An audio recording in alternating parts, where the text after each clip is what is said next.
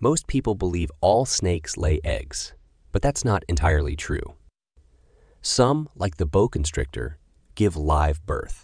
However, nearly 70 of snakes do lay eggs. They're known as oviparous, depositing eggs in a safe place. But there's a twist. Some snakes, like vipers, are ovoviviparous, which means they carry eggs inside their body. These eggs hatch internally, so the snake technically gives birth to live young. Quite fascinating, isn't it? So next time you see a snake, remember, it might just surprise you with its offspring.